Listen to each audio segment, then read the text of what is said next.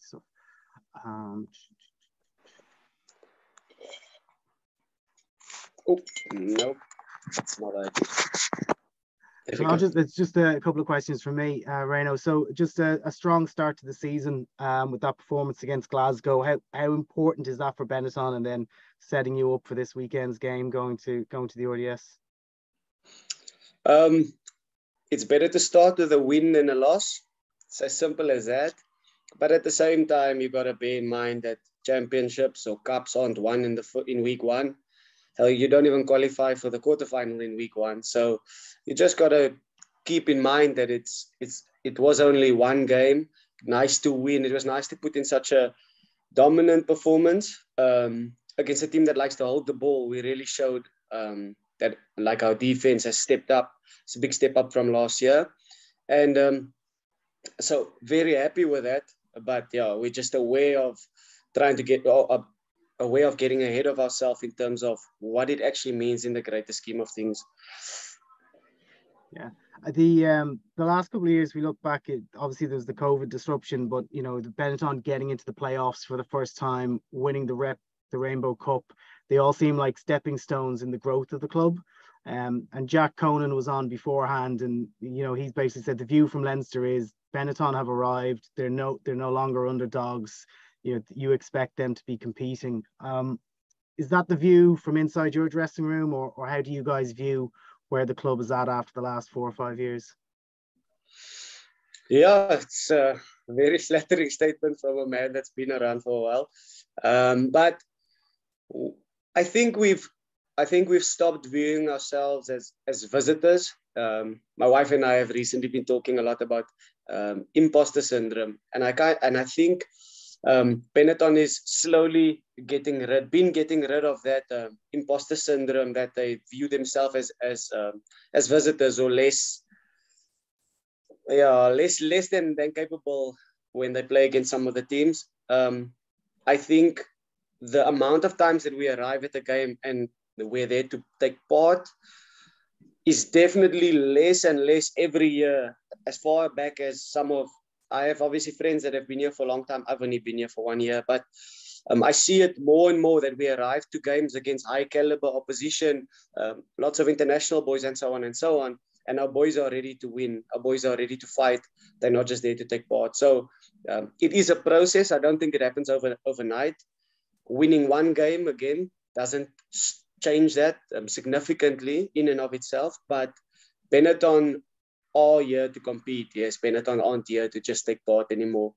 And hopefully we'll be proving that week in and week out.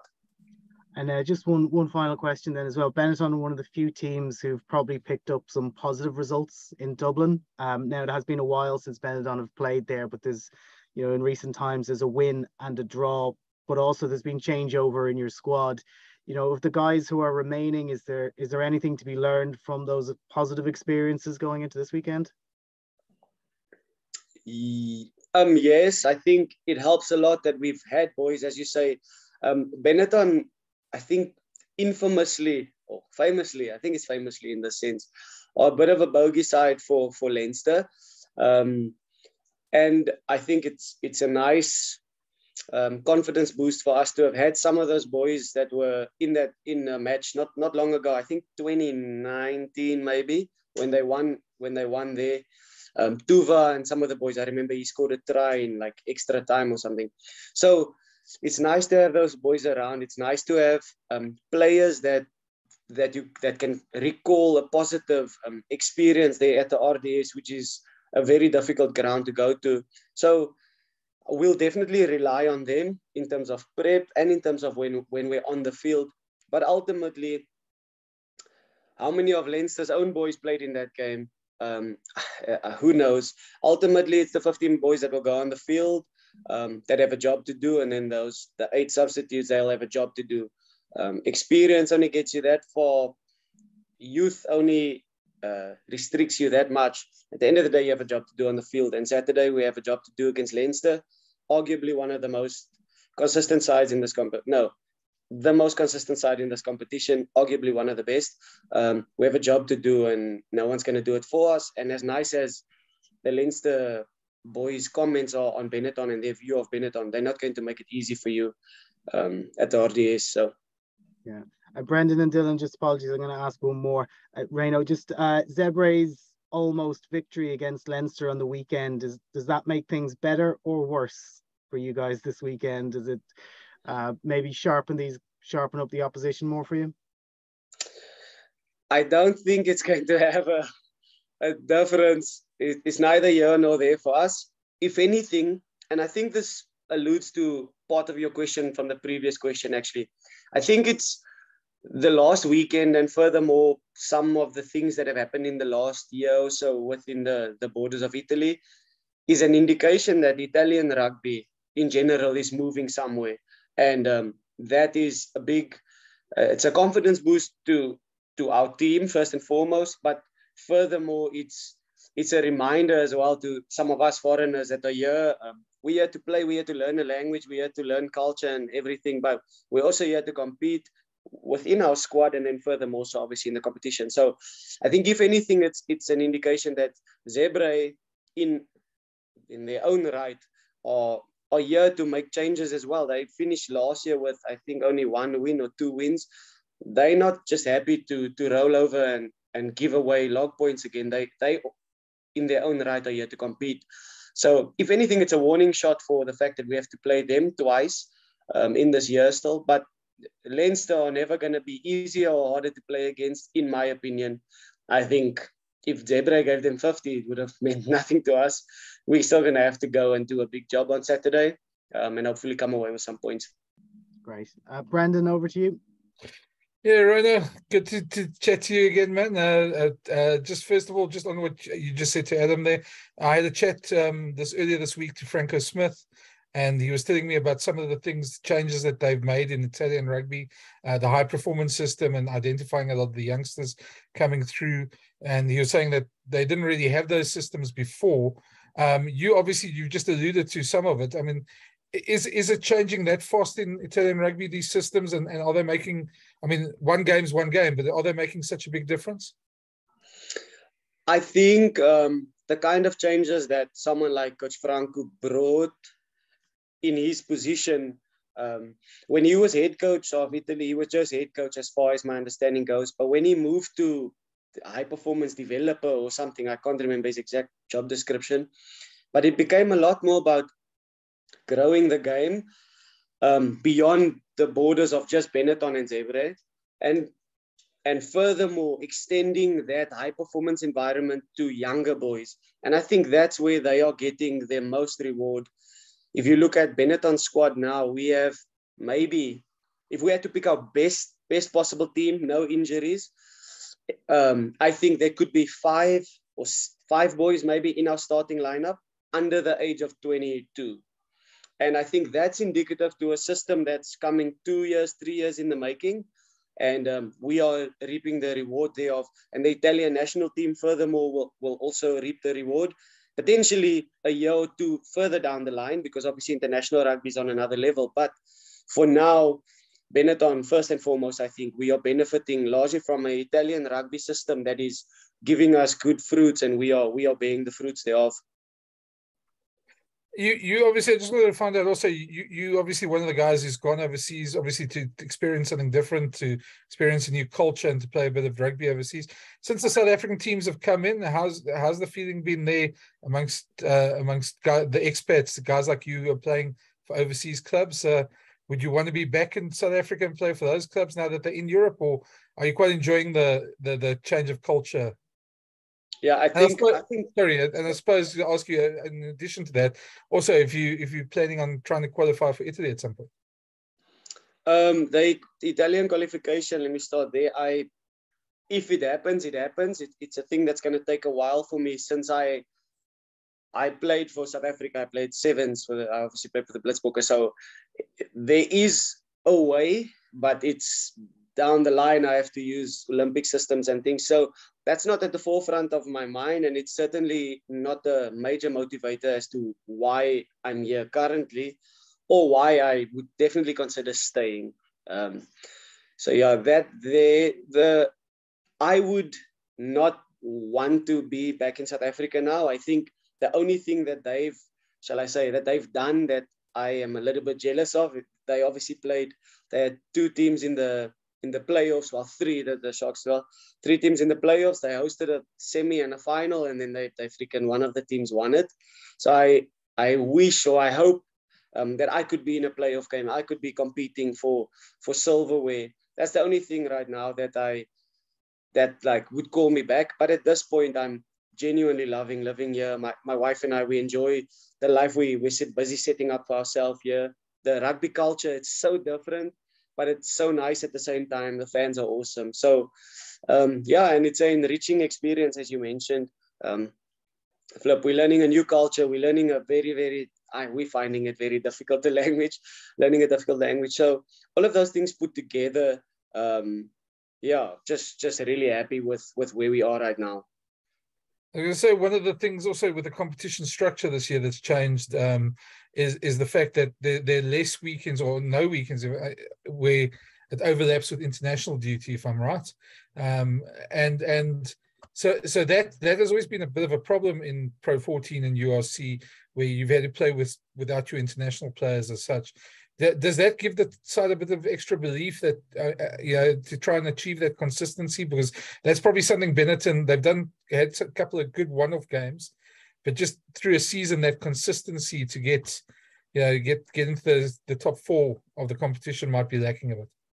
Yeah, and speaking to that, potentially that's where depth and budget came into play, and perhaps that's where Benetton fell out of the running largely, because also if you think last year, we had maybe at one stage in the international window 27 boys not available, and that's 2 teams gone. And so we were relying on fringe players, permanent players, academy boys coming through. So while again it's testament to some of the systems in place that we have access to those players, there's certainly a big difference between, say, a 19-year-old playing his second game and then he's jogging out against, if I think Leinster last year, we had boys 19, 20 playing in their first game, and then you have high quality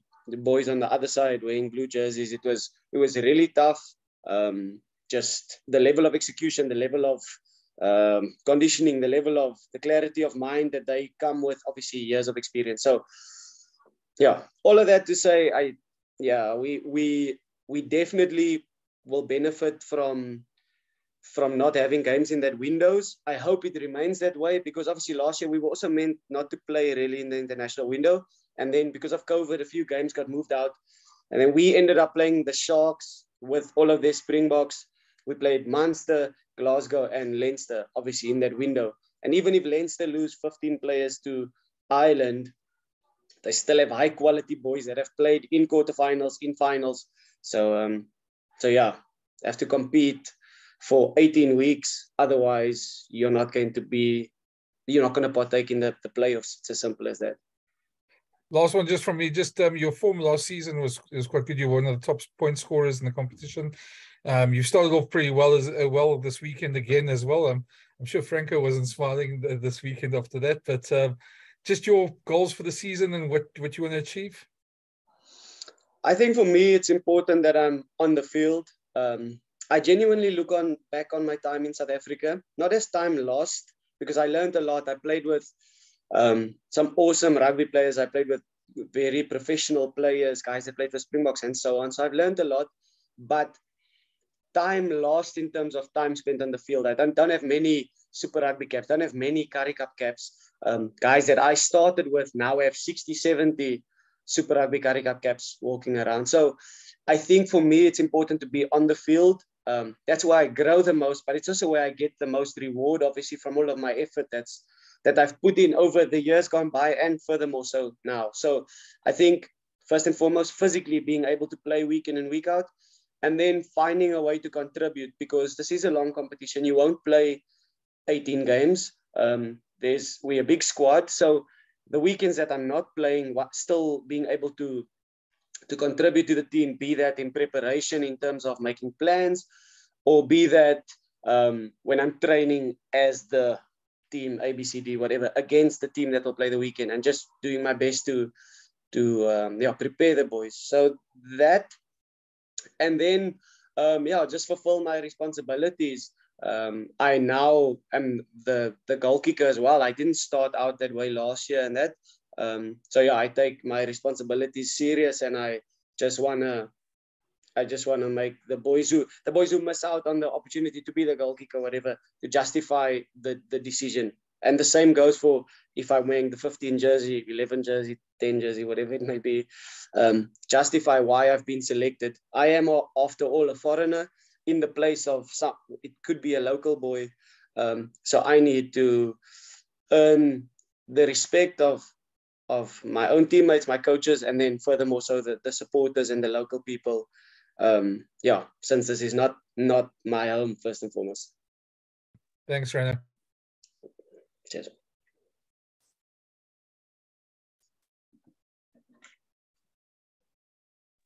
Dylan, you're up.